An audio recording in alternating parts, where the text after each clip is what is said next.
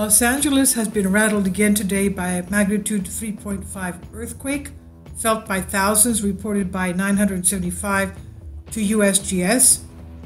Now, just yesterday, we've had a 4 magnitude at Palomar Observatory in California, again felt by thousands. That one was reportedly felt by almost 6,000 people, reported to USGS. That was a 4.1 magnitude earthquake south of Los Angeles. So that together with today's earthquake, Los Angeles is definitely rattling.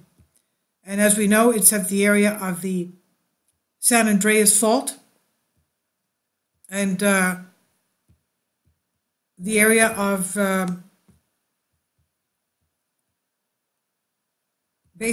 San Andreas, okay.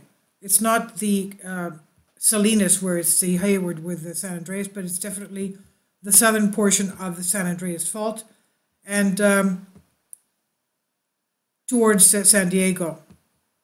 So this is Southgate, and this is what the shake map looks like. Okay, I don't know if more people will report it or not.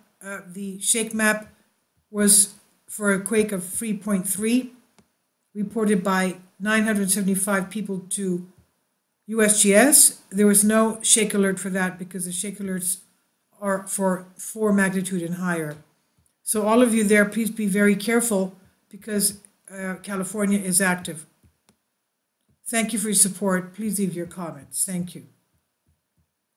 Finally, support my Patreon account. The daily posts are 5 videos daily, and they are totally different from what I have on my YouTube channel. Thank you so much for your support and that you find all my content so interesting. You'll find the Patreon account details in the description box.